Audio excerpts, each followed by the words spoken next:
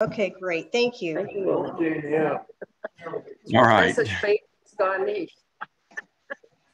Well, this is a much long-awaited presentation. I hope you enjoy it. Our story begins at Purdue University in West Lafayette in 1980 at the Pi Beta Phi Women's Sorority. That's their sorority house.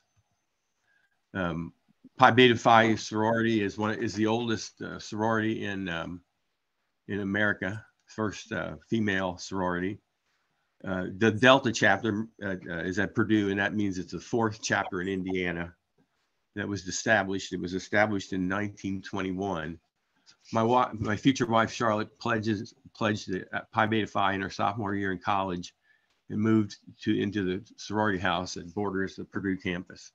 Ann Little of Lowell, Indiana, is also in her sophomore year at Purdue, but in her second year in sorority, having pledged as a freshman. Ann's family were farmers. During the summers while in college, she would return to Lowell and help work on the farm. Fast forward to 2021. The Delta chapter of Pi Beta Phi is celebrating its 100th anniversary at Purdue. And my wife volunteers to head up the silent auction and begin to solicit donations from Pi Beta Phi alumni. Charlotte contacts her former sorority roommates, including Ann Little, who is now living in Berlin with her husband, Tim, and two of their children, and graciously donates a week's stay in the garden home at the outskirts of Berlin. She also includes a personal tour of the new James Simon Gallery, an entrance pavilion on Museum Island in the Mitte section of Berlin. This is the first one of the email exchanges that we had with Ann, trying to work things out. Char bids on the package and wins the silent auction package. And we were scheduled to have Thanksgiving dinner with them and also go to tour Berlin, since of course Germany doesn't have a Thanksgiving as we know it. They said there were going to be some of our guests include the advisor of the Prime Minister for Defense and Foreign Affairs of Holland, his ex-wife, who does very interesting work for the Netherlands, as well as their daughter, the former German ambassador to the US and his wife, who is from Egypt, two men from Hong Kong who own a villa north of there and has an amazing sculpture garden and rotating art exhibits, probably a Dutch artist and other interesting people. Of course, when we read that, we were incredibly nervous about going and meeting all these people and just being a lowly architect from Indianapolis. And so Ann also sends a photo of the grand opening ceremonies of the gallery. And look there's Ann and Tim in the middle. And look who's on the right side there. It's Angela Merkel. So we started realizing that this was going to be a big deal, this pavilion, this gallery that they named in honor of Ann's husband's great uncle. Unfortunately, the COVID pandemic cancels nearly all travel to Germany, as well as most of the Christmas markets that year. The trip will have to wait. Now we come to December 2022, and we'll be going to Berlin. Instead of us staying there in the garden house, Ann has made arrangements for us to stay at a swanky hotel in the historic Mitte section of Berlin. Unfortunately, we were a little intimidated by the fact that it's called the Titanic Hotel. And why I was so had trepidation about that. Our flight over to Germany that December was fraught with problems. My wife and I had to get up and go to the airport early in the morning, and I have Parkinson's, and I had my medicine sitting there right on the corner of the kitchen table, and we raced out of the house, got over to the airport, and 20 minutes before we were ready to leave, I realized I'd forgotten my medication. And having Parkinson's, that's a bad situation. My wife didn't talk to me for the whole flight, pretty much. we had to come up with a way for me to get the medication. I asked my brother Don to mail it to me, but overnight, which was going to cost a ton of money, but that you can't overnight mail. You can't mail medications. Let's just say I was slightly homicidal for about 2 hours on that flight. We also had problems with the flight. As I had mentioned many times before, then to please pack them ahead of time. I know all the women in the room understand what I'm saying. Well, when we were on the airplane, we had no lighting in the cabin, and we had all the power was down, and there was one light that was on. It was blinking, and it was over our 2 seats, and it was driving us crazy. We had to read. There was no movies that we could watch or anything. We just heard a crying baby most of the time, and we had to use our cell phones to read anything. And we asked it, why can't we just turn off that blinking light? They said if that happened, then all the rest of the power would go off in the generator power in the cabin. So for every 3 minutes, that light would flash on and off above our seats. So when we got to Berlin and realized we were going to be at the Titanic Hotel, I thought, that's a bad omen. But it was very nice. We were situated. Let me back up a minute, Ron. The Titanic, my friend Ann runs in big circles now, and the reason she hooked us up with that hotel is because she's friends with the owner. So she thought they would really do us a good favor there. So I don't know if you see my cursor, or maybe you don't. Yeah, we do. Dimita, the hotel here, right here, is where the Titanic Hotel is. Oops, let me go back. The Dimita is listed right in here somewhere, right there. Mitte, meaning, of course, the middle or the downtown area. Right over here, the Spree River separates, and I'll go to the next slide. It creates an island in the river, and they call that Museum Island. And there's the old museum, the new museum, which the old one I think was built in 1824. The new one was in 1864 or something like that. So the new museum is really not that new. And then there's the Pergamon Museum, and there's some other Berliner Dome. So we were going to take a tour of that. And in this area right here was where the Simon Gallery was built. This is an aerial view of the island. And you can see it's very packed with buildings. I wanted to show you that we were actually there because here I am standing at the base of the stairs. But it was overcast and dark.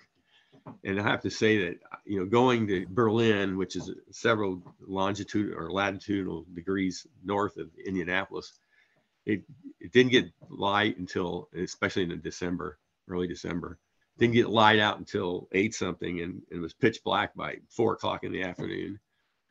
So it was cold and dark, and I didn't get very good pictures. So I'm gonna cheat, and I'm gonna take some pictures off the internet of the Simon Gallery.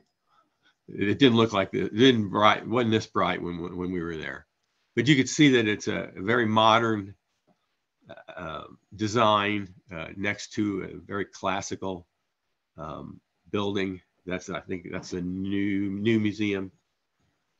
As you can see, it's not new, like I said. And here's some more photographs of the exterior. It's very, very contemporary, very minimalistic, but it's a beautiful design. Here it is at night. The colonnade, and that wraps around here. And here's basically the pavilion was built similar to I.M. Pei's pyramidal entrance to the Louvre, where they had the old museum and the new museum, or actually the Pergamon museum and the new museum needed a new entrance, and they needed a gift shop, traveling exhibit hall, a bookstore, a dining area. So that was what was developed in this design here. And the interior is beautiful in a minimalistic sense. Here are some interior shots. You can see the auditorium. They have an auditorium. This is exhibit space. They have, I think this might be a gift shop or something. Now, who was James Simon? That he has his name on this building, and it was Ann and Tim Simon. How are they connected with this whole project? James Simon, which his first name was actually Henry, was born in 1851 and lived to be 81 years old. Was a German businessman in Berlin during the Wilhelmine era, patron of the Berlin museums, and founder and financier of numerous charitable institutions. Simon was Jewish, as his father Isaac was a tailor who had gone to Berlin in 1838. He quickly became wealthy with a men's wardrobe shop, then with a cotton intermediary company founded in 1852 with his brother Louis. The impetus, this is incredible, the impetus for the family's truly great wealth was from the historic event overseas, the American Civil War, during which the export of cotton to Europe came to a standstill. In Prussia, there was a cotton crisis as well. The Simon brothers were able to sell their large stock at 5 times the price. So they got into selling cotton during the Civil War. The company grew rapidly, and from the 1870s until the beginning of the First World War, they were the most important cotton company in Europe. Oops. What he's most famous for is after he got wealthy, and he was donating to charitable institutions like orphanages and such. He got into collecting Renaissance paintings. He sold those, or at least I think donated much of those to the Berlin Museum, the Altes Museum. And then he got into Egyptian archaeology, archaeology. Yes, he started to fund excavations in Egypt, and in 1913, well, he hired, of course, an archaeologist, and in 1911 they started excavating. In 1913, they found this beautiful sculpture of Nefertiti, which was dated to 3500 BC. Now think about that. Egypt was, they know who the sculptor is, Tutmose. They know who she's married to. She was probably 16 when she got married. This is a bust. This is probably, it's considered the most beautiful bust of a woman, similar to the Mona Lisa as a paint, in the painting realm. 3500 BC, Egypt was in power, or was a major player in the world powers for 3,500 years, until before Christ was born, or the turn of the Christian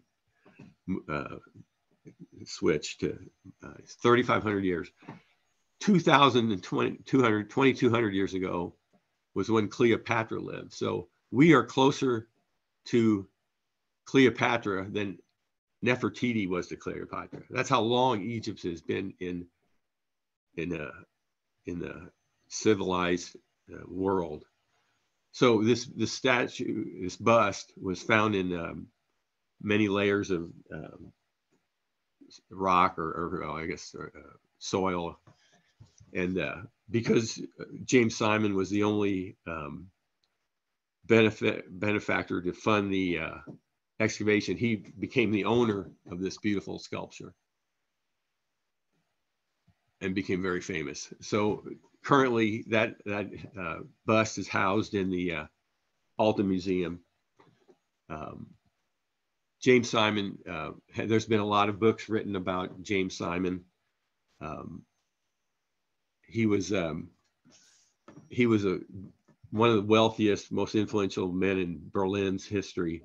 And unfortunately, he died in 1932, which was a year before Hitler came to power and started destroying all the Jewish businesses and sending the Jews to concentration camps. So he had already donated the bust of Nefertiti to the museum at Berlin. So it was already in the hands of the German museum officials when the war broke out. It did get sent to, I can't remember where it was, but they hid it in a remote place until the war was over. It was many of the Simons donated artwork and things were part of the whole Monuments Men disaster where they were taken and hidden. But the Nefertiti statue is luckily was not destroyed or lost.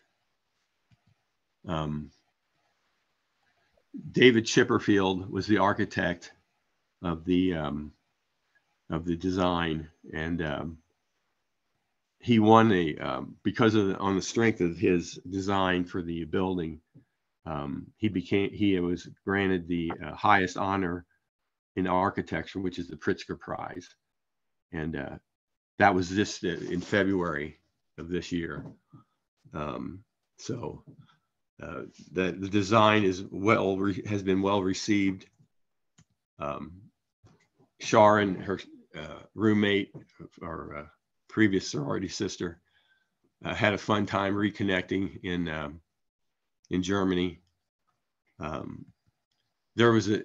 We don't know where this picture came from. It looks like something monumental or was happening, and Char's like racing off to wherever Anne's pointing to, but we have no idea when that was taken and why we were in such a hurry. The interior of the Altus Museum was also designed by was a part of the restoration of the building, and it's amazing how beautiful the restoration or renovations turned out. There's these rooms are made up of masonry bricks and stones that were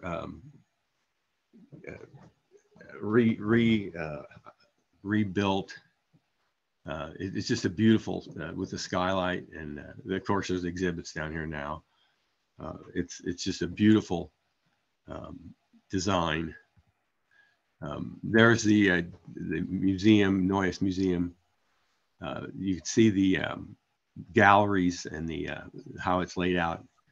These are the two rooms that have skylights here, obviously, right here and here. So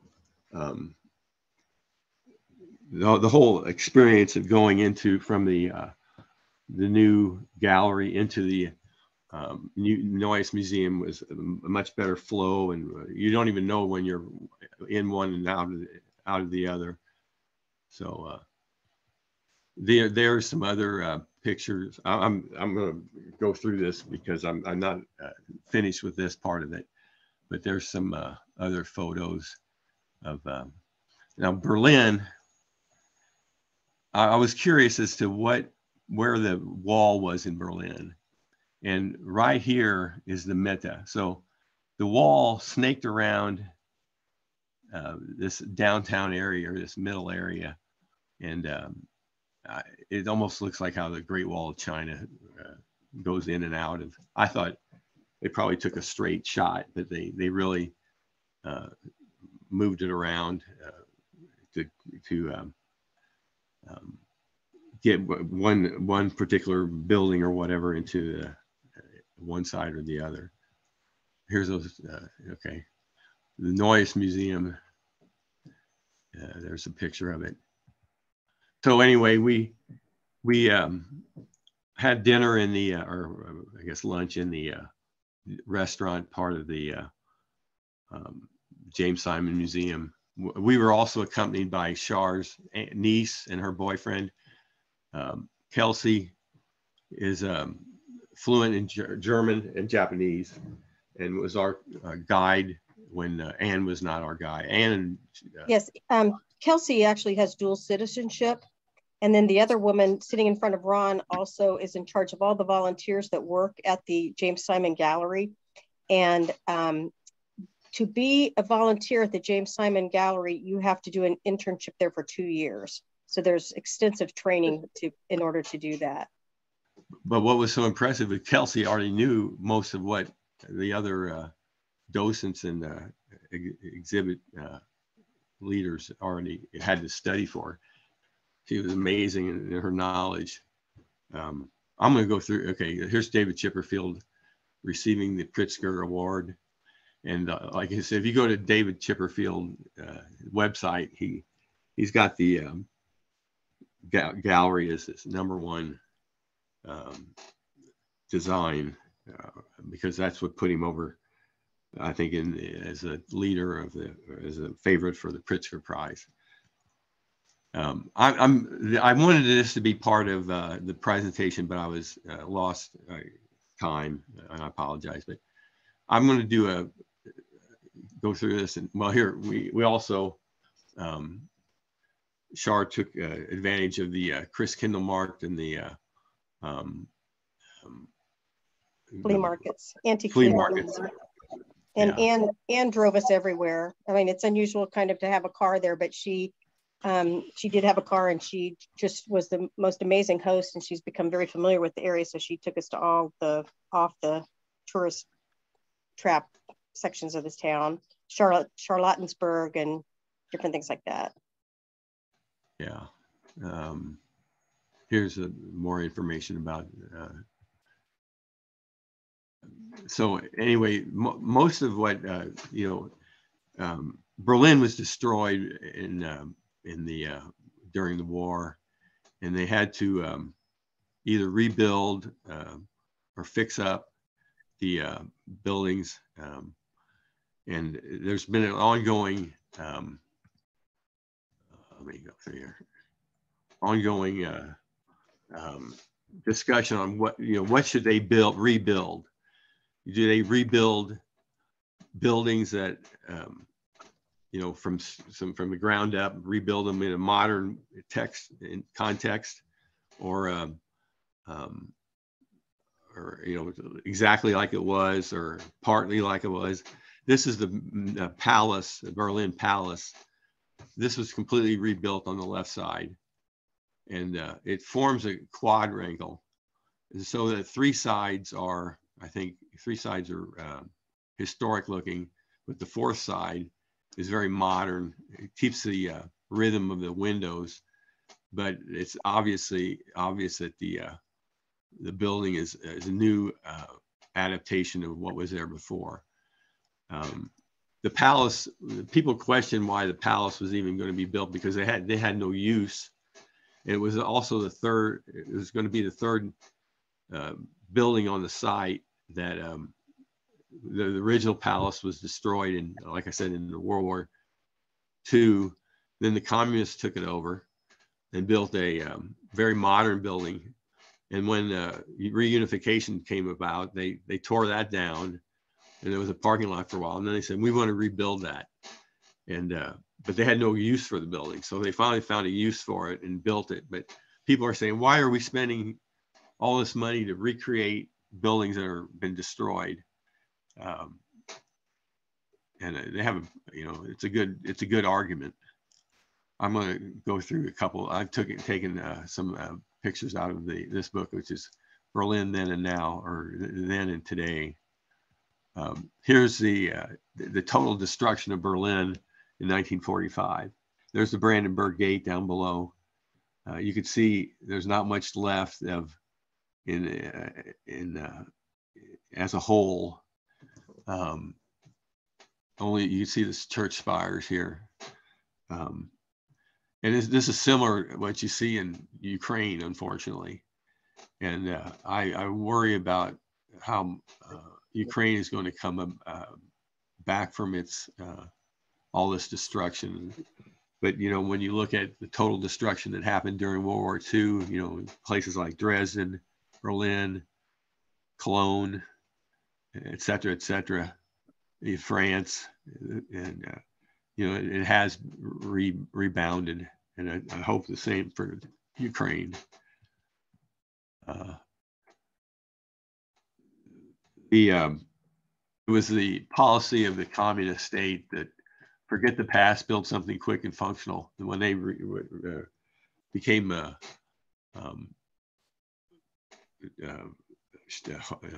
when they absorbed, well, and when they became part of the communist, when East Germany and East Berlin became part of the communist state, the communists didn't have any use for historic buildings. They were very utilitarian and functional.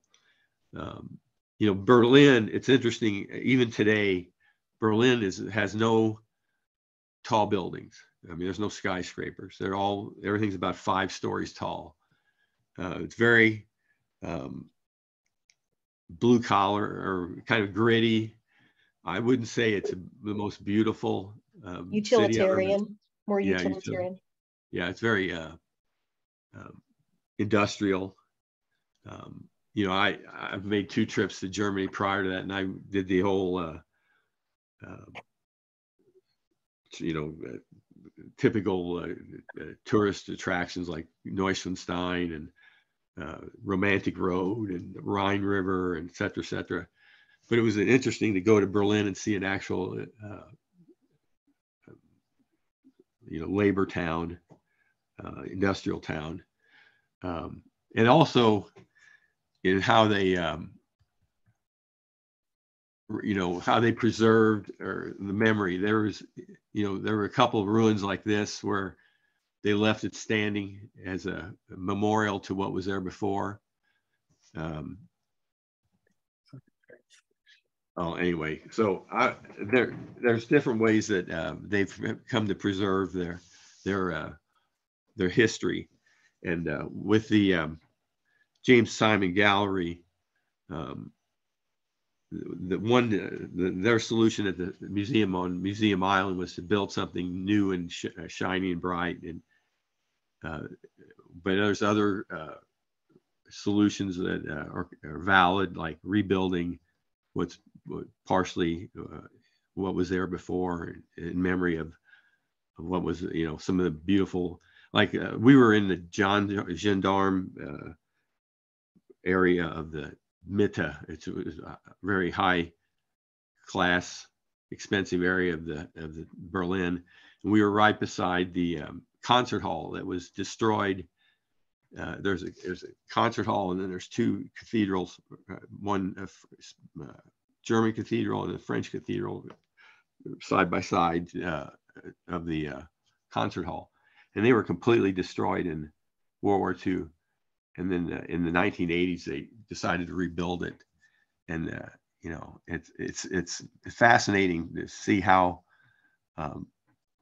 you know, how they want to rebuild buildings that, you know, have been gone for 80 years now, and you know, there's very few people that remember those buildings when they were vital and original, and now, you know, decades later and generations later, people still want to have that as part of their history. And I wanted to mention too, there's always, getting back to the, I want everybody to discuss this perhaps, the whole issue about Egyptian artifacts in Berlin. Berlin, with the assistance of James Simon, has the most Egyptian artifacts, I think, in the world. And there's always that discussion: is why does Berlin have all these Egyptian artifacts? Shouldn't they be in Egypt? He obviously paid for the excavation, or, you know, he documented it throughout the process. It was all above board, but there are people that think that it's a travesty that all those Egyptian artifacts are outside of Egypt. Germans say that it's more like an ambassadorship. Queen Nefertiti is the ambassador from Egypt to the German people. But because we're so Eurocentric and Western-centric, we don't really bat an eye, most of us, that see all these Egyptian artifacts in a Western museum. But think about, what if all these what if they like say Chile, or I'm just picking a name, Australia. What if they had all these beautiful artifacts from the United States? Wouldn't that seem odd? And I'm just wondering, what my question is, what do you think of that whole artifact being in a different country? There is some validity to it, but I think for the most part, people accept it. So that's my presentation, but I would like to entertain some comments. And Ron, yes. I'd like you to mention something about in I think it's a new museum where that one exhibition hall had the bullet holes still in the walls.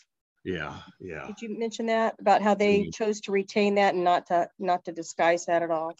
Yeah, my expanded presentation that I didn't get, like I said, didn't get to, is how is Berlin preserving their history? They have, they've gone through a horrific 12 years of Nazi rule, and then East Germany was under the thumb of socialism and communism for so long. There was a story that Kelsey's boyfriend said about his dad or grandfather, I can't remember what it was a soldier during the communist ruling of East Germany, and he was worked in the motor pool, and there was they worked on the airplanes. And there was an incident where the pilot was taking off and then slow, I guess braking, or I don't know if you brake or, power down. And this hammer, wrench flew in and almost killed the pilot, flew out of the back. And so they called all the people in the mechanics room and said, whoever is responsible for this will be shot on sight. And they said, come back in 2 hours and with your equipment. So Kelsey's boyfriend's grandfather pleaded with his coworkers. Well, first they wanted him to bring their equipment back to show who was missing that wrench. Yes, yeah. So they came up with it. They found a new wrench and they beat it on it, try to make it look old and used. And so they didn't find the person. Luckily, they didn't identify him. But that's the kind of suppression that East Germany lived under during the communist rule, just as bloodthirsty as other dictatorships. So it was Berlin. The trip from Berlin was very educational. It made me think about how a city that's gone through two epics of horrific, or three perhaps if you talk about World War I, horrific life, and how they decide to remember those eras. For so long they didn't want to talk about it, and that's very understandable. But they're starting to come to grips with that era and their history. So, as an aside too, I want to mention something about when Ron said that he forgot his medicine. To put that in perspective, and not to be too personal, but for Ron to function at his best and to enjoy the trip, he would have needed 104 pills for that week, and he forgot all of those. my niece happened to have a doctor's appointment the very next day, or the day that we arrived, and she took us with them. We explained everything to the doctor, showed the doctor photographs of the prescription bottles, and we got all of his prescriptions except one written for the week, as well as that doctor's consultation, and we were never charged a thing for any of it. I think we were charged $10 for the doctor's appointment. 15, I think it was. But when we got the medication at the drugstore, it was all free. Well, I had to order it. It was just a little apothecary shop, and the pharmacist, she looked like she'd been working a long time. She was worn out. She said, "Come back the next day around 10 o'clock or whatever." And I got there at 9:30 or 9:50, and I said, "Or is my medication?" And she was, "I told you it'd be 10 o'clock." She got real mad, and but when I went to pay for it, she said, "Oh, it's already been paid." Oh, okay. And I look on my credit card statements, and I didn't see any indication where I paid it. So that whole incident only cost me $15, but it also cost me. But it was a really neat experience seeing how their medical system worked. I mean, going to the doctor's office was almost like going to a back alley abortion clinic or something. It was sort of seedy, but that's just how they run it, and it was very helpful to us. We couldn't have gotten through the week without it. So yeah, but it was an interesting experience seeing all the historical stuff of Germany, and also seeing what the life is like for a friend of mine who had left the United States to live in Germany. Her home, of course, is by their standards, most people don't own a home there, and her home that they own is wonderful and very wonderful for entertaining. But outside of her front door are what are they called, Ron? Memory brick or memorial stones or the memorial. I can't remember what they're called, but they're stones embedded in the sidewalk in front of the home. Pardon me? Yes, indicating who had lived there before and had been taken away by the Nazis. So that was a very sobering reminder of, the changes that have taken place. But I like that they do that to still keep those places belonging to the people who originally owned them. So, any questions for Ron? Or Shar? Yeah, Ron, what exhibits are in that particular museum at this point? Is it all the Egyptian? Say that again. You're kind of the exhibits in that museum. What are they? Is it Egyptian? Yeah, Egyptian. At the Neues Museum. But in the Simon Gallery, which introduces you to all the other museums, they have rotating exhibits of both past and current artists. So they do openings for current artists too that are well respected. So it's a very live, interactive. Yeah. They do a lot of social events there, introducing new artists, and so it's a great way of continuing the support of the arts in that area. They had an exhibit. It was a temporary, or several months long, but exhibit on Heinrich Schliemann, which is the archaeologist for Troy. And my brother Don and I became very interested in Schliemann back in the mid '80s when we watched a program on PBS. That was our first introduction to Heinrich Schliemann. He has, I'm sure we've had some presentations or programs about Heinrich Schliemann. He's actually spent some time in Indianapolis, and I think he dated somebody here for a few months or something, but he did spend several months in Indianapolis. And that would be if we haven't done it, I would recommend a program on Heinrich Schliemann.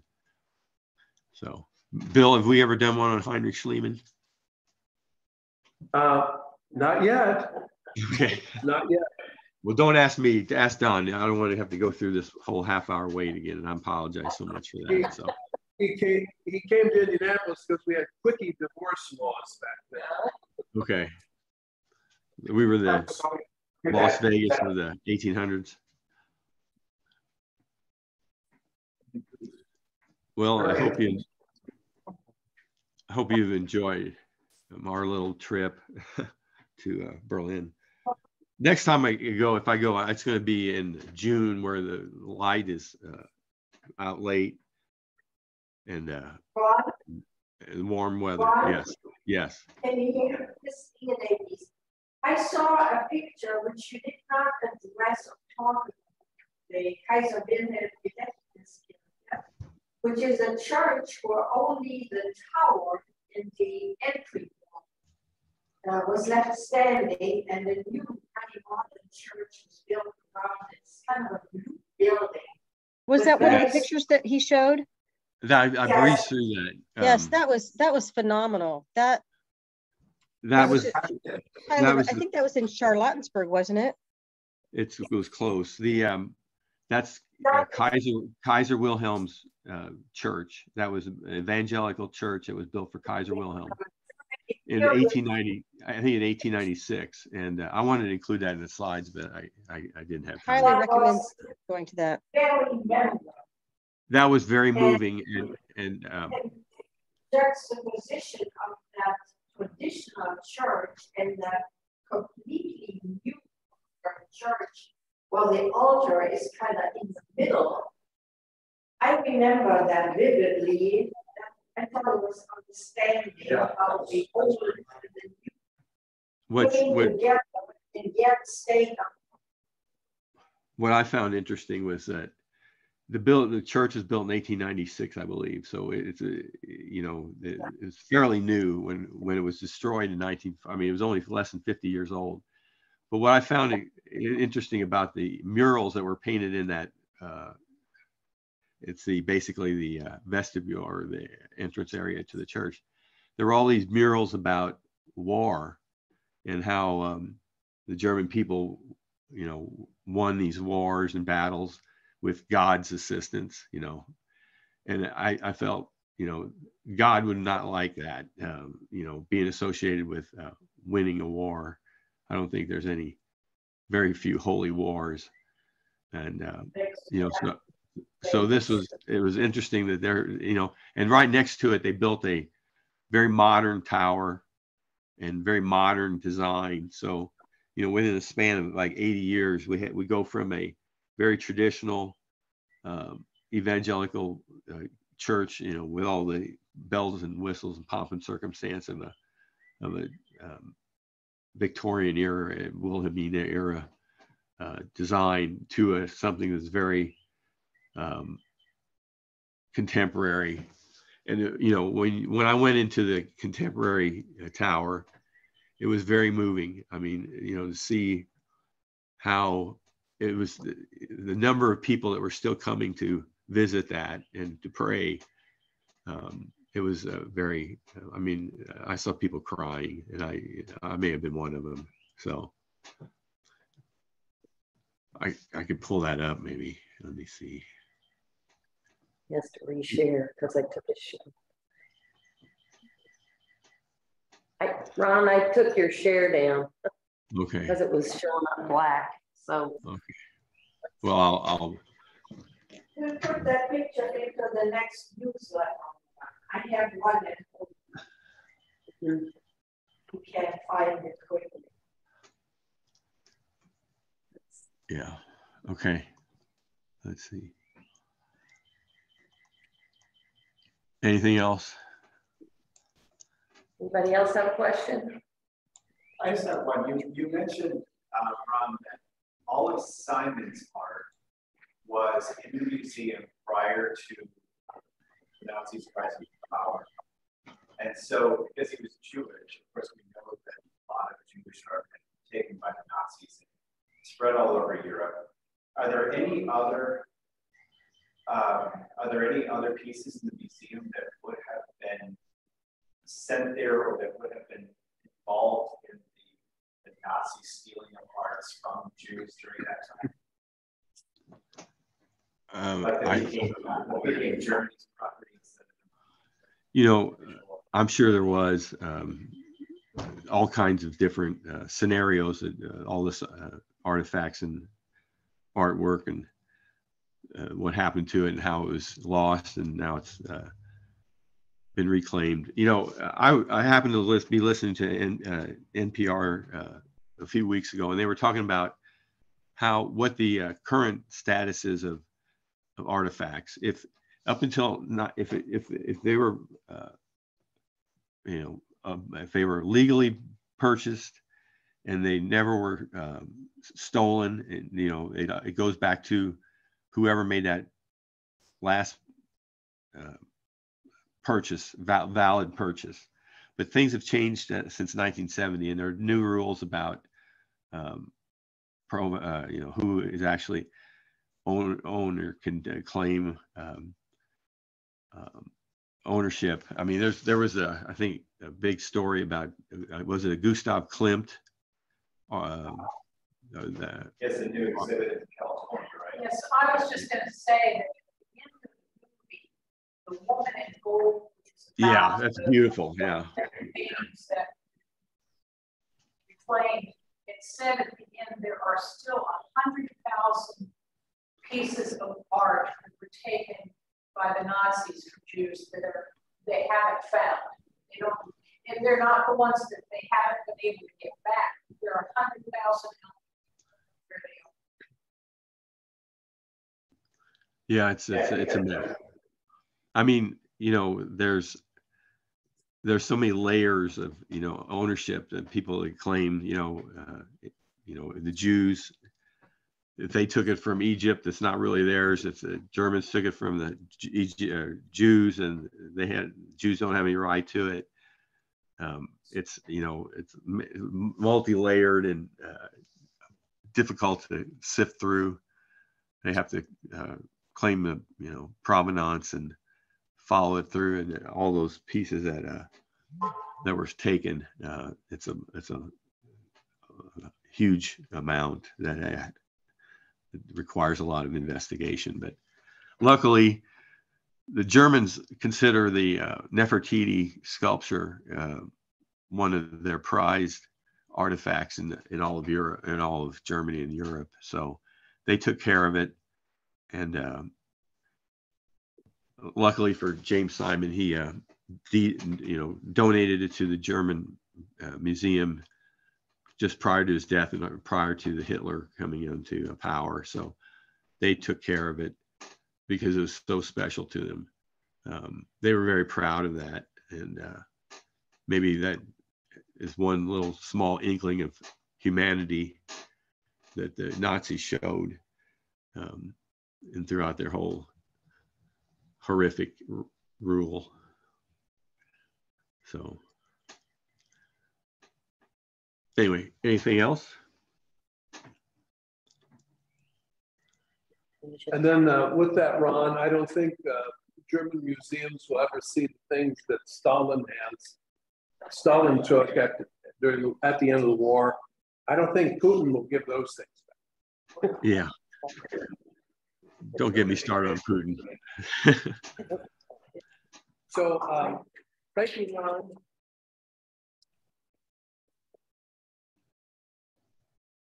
This is just a reminder to folks here and those listening at home.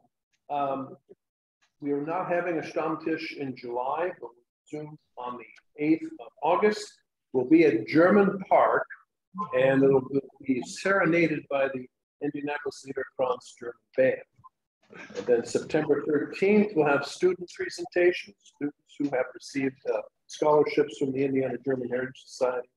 And also in October 11th is the next Stammtisch, and we're still debating if that's going to be on Christmas traditions or if it'll be for a report on the Congress Bundestag student, a high school student from Mitchell, Indiana, who's been in Germany for a year on this very prestigious program.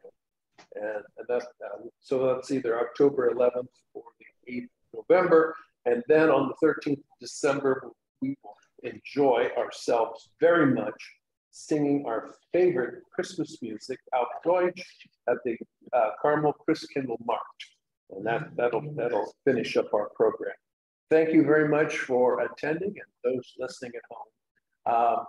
And we'll see you then again in August. stockfish. Thank you. Oh, and by the way, we have German Life magazines for those of you here. Sorry about those listening. Oh, I can't understand. And this very interesting articles, many of them are Texas Germans, and also the crippling inflation period in Germany, the 20s. So I have a couple of copies here. And if you're not a member of the Indiana German Heritage Society, I'm going to say, please join. Thank you, everyone.